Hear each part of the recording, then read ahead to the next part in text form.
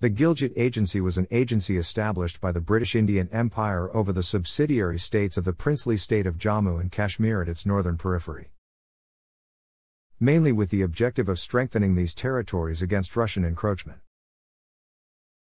The subsidiary states included Hunza, Nagar and other states in the present-day districts of Gupis-Yasin, Ghizer, Darel, Tangir and Diamer.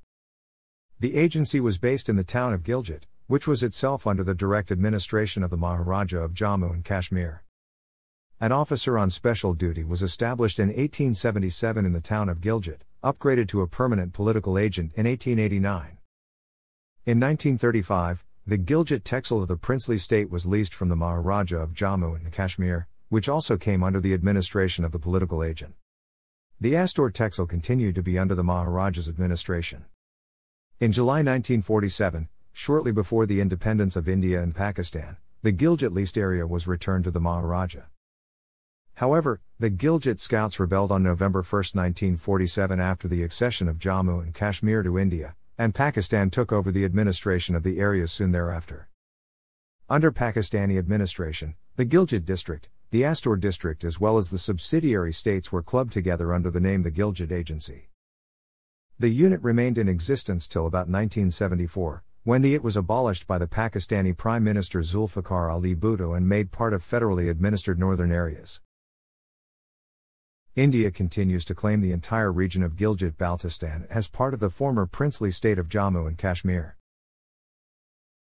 Present-day Gilgit-Baltistan. The Gilgit Agency was a political agency for keeping control of the subsidiary states of Jammu and Kashmir at the northern frontier of India. The areas under the agency consisted of all these states had their own rulers or systems of administration. The agency provided supervision under a British political agent. Until 1935, Gilgit and Astor Tehsils comprised the Gilgit Wazirate of Jammu and Kashmir with its own governor, who was also based at Gilgit. However, the political agent did exercise some control over the Wazirate's affairs, leading to a system of dual rule and causing frictions. In 1935, the British leased the Gilgit Tehsil as the Gilgit leased area. It was administered directly by the political agent. The Astor Tehsil became its own Wazirate, which was administered as part of the Kashmir province of Jammu and Kashmir. In 1941, the Gilgit Agency had a population of 77,000 and the Gilgit leased area had 23,000. Both the areas together came to be loosely referred to as the Gilgit Agency. The administration of the agency was carried out on behalf of His Highness Government. The political agent communicated with the central government in New Delhi via Peshawar. The administered area was bounded in the west by the Chitral state, in the northwest by Afghanistan's Wakhan Quarter, in the east by Chinese Turkestan, in the south by the Kashmir province, and in the southeast by the Ladakh Wazirate of Jammu and Kashmir. During the First Anglo-Sikh War, Maharaja Gulab Singh Jamwal helped the British Empire against the Sikhs. After the defeat of the Sikh Empire, the Treaty of Lahore and the Treaty of Amritsar were signed. Under Article 4 of the Treaty of Lahore, signed between the Maharaja Duleep Singh and the British Empire, the Sikhs ceded the territories between the rivers Beas and Indus as war indemnity. 4. The British government having demanded from the Lahore state, as indemnification for the expenses of the war, in addition to the cession of territory described in Article 3, payment of 1.5 crore of rupees, and the Lahore government being unable to pay the whole of this sum at this time, or to give security satisfactory to the British government for its eventual payment. The Maharaja cedes to the Honourable Company, in perpetual sovereignty, as equivalent for 1 crore of rupees, all his forts, territories, rights,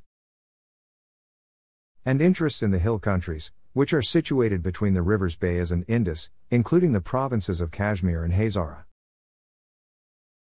In the north, these territories included Gilgit, Astor and Chilas. By 1860, the three areas were constituted as a Gilgit Wazirate, and the princely states of Hunza and Nagar to the northeast accepted the suzerainty of the Maharaja Ranbir Singh. The Treaty of Amritsar did not constrain the Maharaja from establishing relationships with external powers, and he is said to have had dealings with Russia, Afghanistan, and Chinese Turkestan. The British watched these developments with concern, especially in the light of Russian expansion in the north.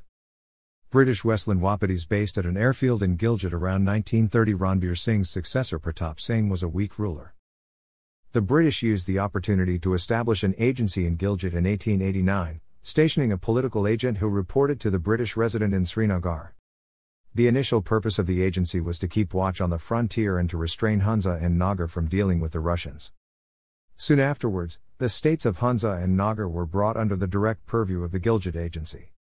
The Jammu and Kashmir state forces were stationed in a garrison at Gilgit, which were used by the agency to keep order.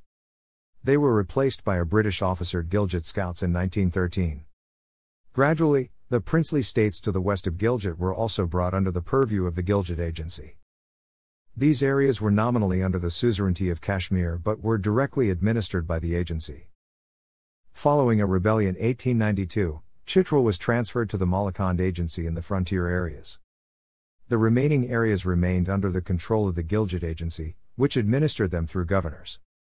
The local rulers of these territories continued to appear at the Jammu and Kashmir Durbars until 1947. Following the partition of India, on October 31, 1947, the British officer William Brown led the Gilgit Scouts in a coup against the Dogra governor of Gilgit, which resulted in the region becoming part of Pakistan-administered Kashmir. Most of the Ladakh Wazirat, including the Kargil area, became part of Indian-administered Kashmir. The line of control established at the end of the war is the current de facto border of India and Pakistan. Initially, the Gilgit Agency was not absorbed into any of the provinces of West Pakistan, but was ruled directly by political agents of the federal government of Pakistan. In 1963, Pakistan entered into a treaty with China to transfer part of the Gilgit Agency to China, with the proviso that the settlement was subject to the final solution of the Kashmir dispute. The dissolution of the province of West Pakistan in 1970 was accompanied by change of the name of the Gilgit Agency to the northern areas. In 1974, the states of Hunza and Nagar and the independent valleys of Darel Tangir, which had been de facto dependencies of Pakistan, were also incorporated into the northern areas. Pakistan and India continued to dispute the sovereignty of the territories that had comprised the Gilgit Agency. Thanks for watching.